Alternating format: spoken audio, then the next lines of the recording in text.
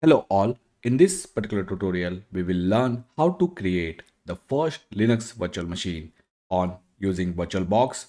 I'm going to create an Oracle Enterprise Linux on VirtualBox. You can use any of the below operating systems such as Red Hat Enterprise Linux, Fedora, Ubuntu, Debian, etc. and these steps will work exactly fine.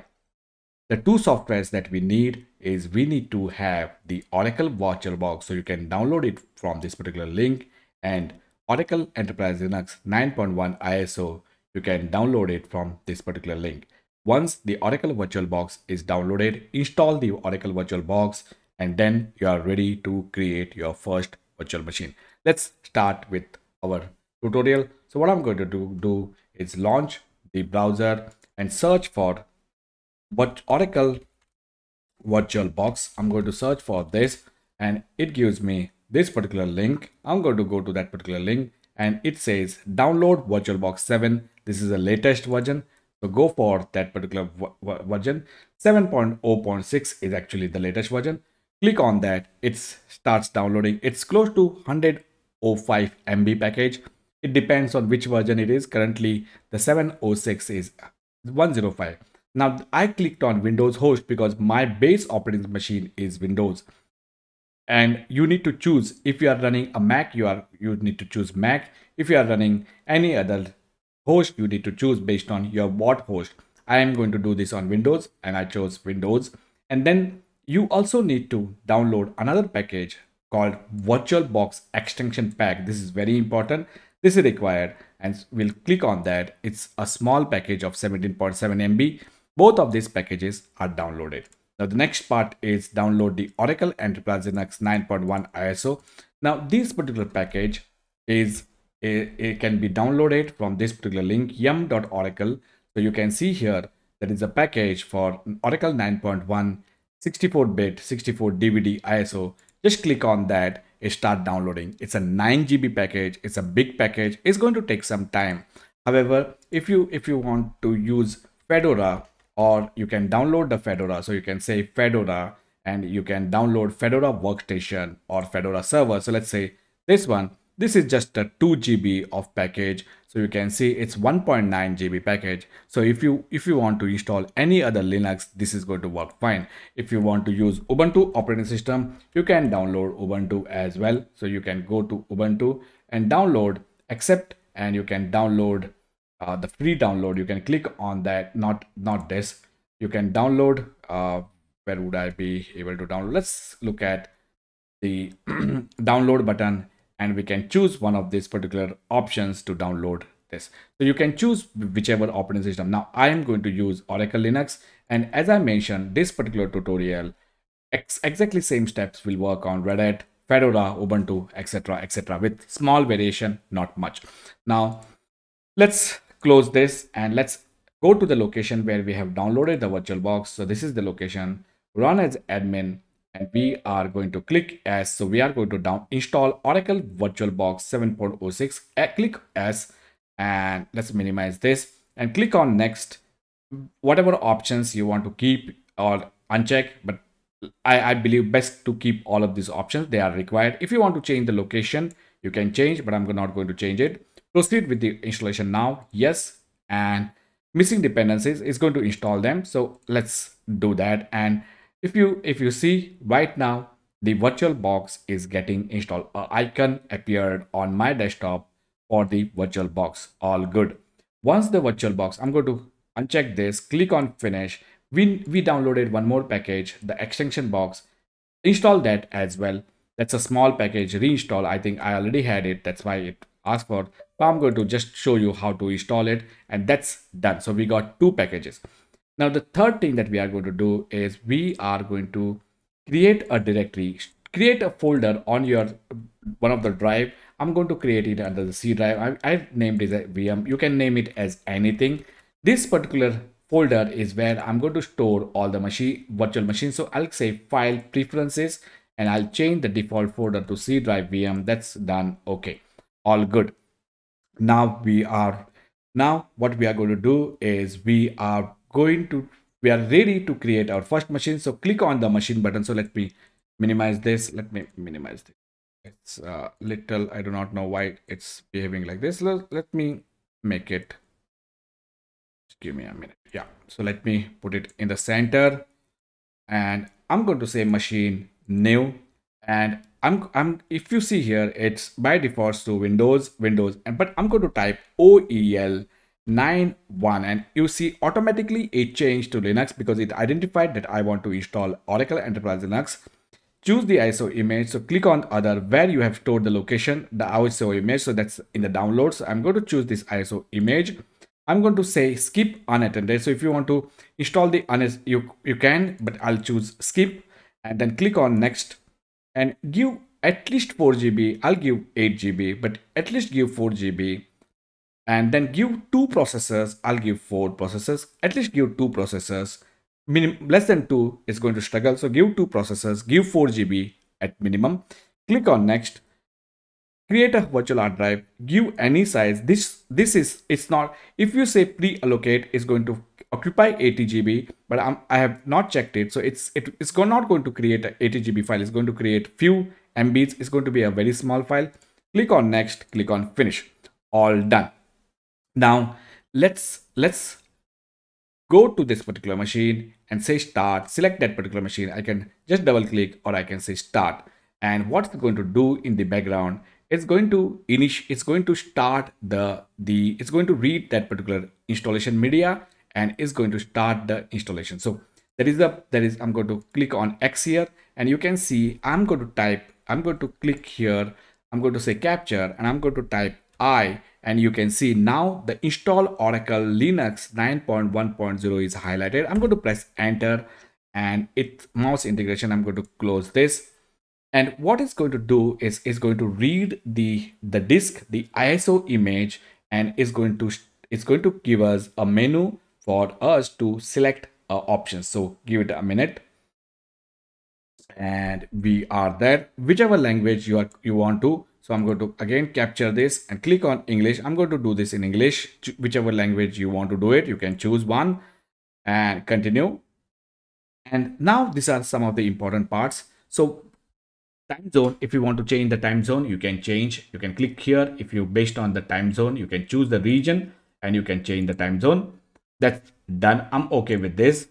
The kdump, if you want to have the kdump, you can, but this is personal machine, so I'm going to uncheck the kdump. That's fine.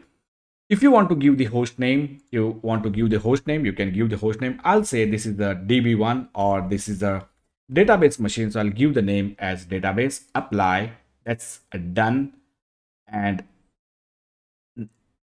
what kind of packages we want to install. So software with server with the GUI. If you don't want any, if you want other type of like just a server, minimal install workstation, so you can choose one of this particular option. The server with GUI looks good. I'm going to go down and I'm going to choose some additional packages such as the RPM development packages and the legacy Unix compatibility. So development tools, these are some of the packages that I'm going to install. So I have not chosen anything else. All that I chose is Linux Unix compatibility, development tools, and RPM development tools. These are the only 3 packages that I installed. And if you want to install the graphics, you can install the graphical. Based on what kind of packages you want to install, you can choose those. Click on done. Now installation destination by default is going to create the automatic partition. We should be good with that particular partition, so I'm not going to change it. If you want to change it, you can change it. Click on done. And now still it's not allowing us to click on the begin installation because the root account we have not set, the root password we have not set. So if you want to log the root account, we can lock it. I'm not going to log the root account and allow root SSH login with the password. If you want to allow the root to log in using the SSH, you can click on this. Give a complicated password. I'm not going to give a complicated password. We can change it at a later point in time. So the password that I entered is password, but you can change it at a later point in time. So click on done. Click on done once again because it's a different, and now you see the begin installation button has appeared. Now what it's going to do is it's going to read the disk, the ISO image, it's going to create the partitions and all of that, and it's not going to download the packages. All that it does is like it downloads the packages from those ISO image, and it's going to start the installation.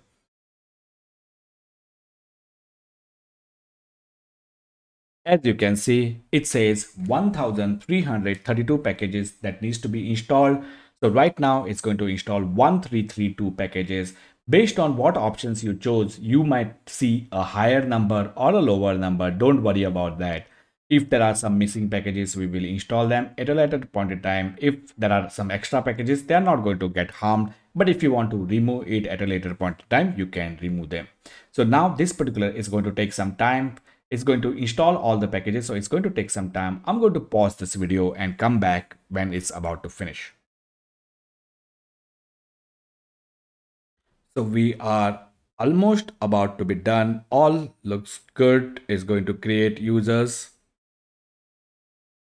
and some more settings. And we have reached to a situation where it now asks us to reboot the machine.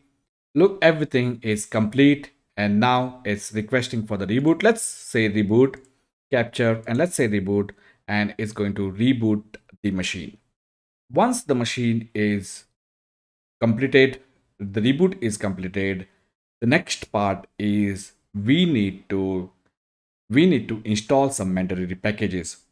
Actually, the reason why we need to install those mandatory packages is because if I so let's say start setup, location services, if you want to keep it on, you can keep it on. I'm not going to keep it on. If you want to connect any of your online account you want to connect, you can connect. I'm going to say skip.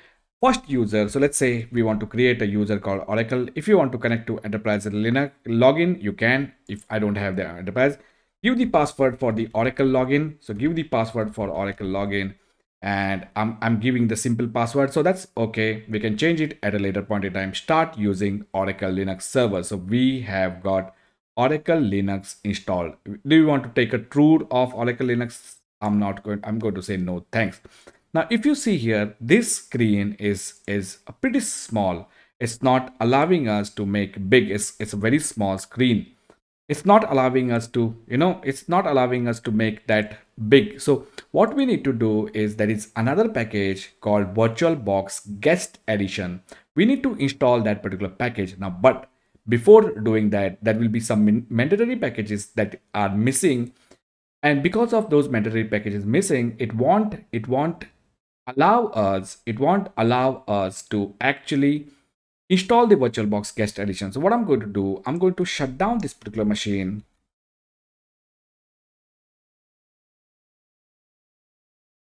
And once I shut down this particular machine, I'm going to go to the settings. So I'm clicked here. I went to the settings. I'll go to the network. I will add another adapter. This time I'll say enable network adapter, and I'll choose breached adapter. Click on OK. So now I got two network adapters. One is the net adapter, and the second one is the breached adapter. So the net adapter and the breached adapter. Click on OK, and I'm going to say start. So let's wait for the machine to come online. And it's booting, and now let's log in. If you want to log in as an Oracle, you can log in.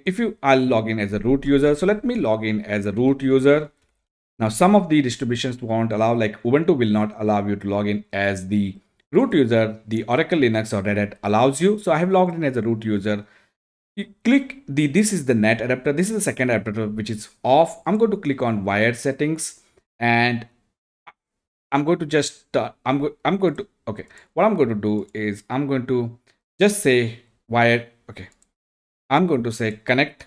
So I said connect. And what I'm going to do now is, once that is connected, I'm going to run a command called ifconfig, and it will give me the IP. So the IP for the second adapter is 192.168.1.7. I'm going to take a note of that IP. So I'll launch putty, and I launched that IP 192.168.1.7. How did I get this particular IP? I just turned on this particular network. It was not turned on. I turned it on. Then I ran a command called ifconfig. It gave me an IP 192.168 for the second adapter, the S08 adapter. that's the IP that I'm using here, 192. If you can see 192.168.1.7, I'm going to use that particular IP, and I'm going to log in to this particular machine. I'm going to log into this particular machine as a root or Oracle, whatever you want to log in. So let's log in as a root user. Once that is done, now we are going to install some mandatory packages. These are the mandatory packages that we are going to install. So I'll put this document. This particular document has got those packages listed. So I'm going to put this document in the description. So you can, if you want, you can refer this particular document. So these are the packages that we are going to install. So I'm going to install all of these 4 packages. So I can do that all together. So what it's going to do is it's going to go off the internet. It's going to get connected to the internet, and it's going to download those packages, and it's going to install. So let's wait for those 4 packages to be installed. Whatever packages that we mentioned here, and along with this, it might install some additional packages, because what it will do is like it will find out if there are any dependencies. So it will try to find out those, and it will install those additional packages as well. So let's wait for these packages to be installed. Give it a minute. So right now it's here, then GCC, then make. So these are the 4 packages. So GCC now, that's the one which is getting installed, and finally it will install the make if it is not already installed. So let's give it a minute and make. Okay, that's all good. So the last one was make, and that's already installed. So that's good. Now that packages are installed, go back to the server, and what we'll do, let's close this, and you can see that I'm still not able to make it big. So what I'm going to do now is I'm going to click on this devices. I'm going to click on the devices, click on insert guest addition CD image. I'm going to click on that. It will prompt, and you can see it prompted us with this. Click on run, and then it's going to install the VirtualBox guest additions. You can see right on your screen, it's going to install the VirtualBox guest additions. Now, what are the advantages of this particular package? This particular package allows us to make the screen big. One, it allows us to share the folders between this particular Windows machine. So whatever files, if you want to access the files from your Windows machine into the Linux, it allows us to create a shared folder. And also, if you type something here, so if you copy something here and you want to copy that into the virtual machine, you won't be able to do without this particular. So if I've copied it, see here, I've copied this particular, and if I can paste it, but if I try to paste it here, if I try to paste it in the terminal, it won't work. You can see it's not pasting. It's not pasting. Whatever is here, it's pasting here. It's not pasting. So all of this can be done using the VirtualBox guest addition. So what we're going to do is we are going to say shut down H now. So we are going to shut down this particular machine. And I can just close this. It's taking a bit time. So I'm going to close this. I'm going to go to the settings. I clicked on this particular, I can right click, I can click on the settings, go to the advanced, say shared clipboard, enable that to bidirectional. So from Windows to Linux, from Linux to Windows, bidirectional. That's done. Click on settings one more time. Go to the shared folder. Let's say I want to access the C drive of my Windows machine. So let's say I want to access the C drive of my Windows machine. So C drive, and give that an auto mount, which means that every time the server is restarted, it will mount that particular C drive. Click on OK. That's done. That's good. Now let's start the virtual machine and see the magic. 3 things is going to happen. It's going to bring up the screen in a big. It's going to make the screen big. That's one thing. Whatever copy that we do on our Windows machine, whatever command and if we want to copy that to Linux, we can copy that. And third thing, we can access. So let's log in as a root once again. So let's log in as root. And what we are going to do is, you can see now the screen is pretty big. We got a big screen. It was not possible. Now I'm going to copy this. I'm going to just say copy from Windows. I'm going to take this. I'm going to open the terminal, and I'm going to paste it in the VirtualBox in the Linux environment. So right click, paste, and you can see whatever we copied from Windows, that is pasted. And if I say this is from Linux, I'm going to take this. I'm going to take this, copy this, and I'm going to try to paste it on the notepad of my Windows server. So whatever I copied from here, we are able to paste it here. So the copy paste is working. That's good thing. The full screen is working. That's the good thing. And now let's see if we can access the files from our Windows. So go and you can see there is a C drive. This is the Windows. You can see Windows and boot. This is the Windows drive. This is the Windows drive that we can access from our Linux server. So that's the advantage of the VirtualBox. This is the VirtualBox. We were able to do a lot. So with this we have successfully set up our first Linux virtual machine. Not only that, we also connected to that particular virtual machine we were able to connect to that particular virtual machine using the putty. We were able to connect. So we did that. So we were able to remote connect to that. And we were also able to copy the files. We were able to copy the text from Windows machine onto the Linux, from the Linux to the Windows, and we were able to access the Windows C drive into the Linux. So if I want to copy a file, let's say if I have a file here, let me say this copy, I'm going to paste it into this one, and I'm going to go to that VM and Firefox, and if I want to copy it to the documents, I can copy it. So that copy paste works. So you can share the files from Windows into Linux, from Linux to Windows, all works fine. I hope this particular tutorial was useful. I'm going to share this particular link so you have the access. This was your tutorial on how to create your first Linux virtual machine. We used Oracle Enterprise Linux on VirtualBox. The same tutorial will work for Red Hat Enterprise Linux, Fedora, Ubuntu, Debian, etc. I'll record another video for Windows, but till then, enjoy. I hope you found this particular tutorial useful. After watching this particular tutorial, you will be able to create your Linux virtual machine if needed on VirtualBox. Thank you for watching and see you in next tutorial. Bye bye.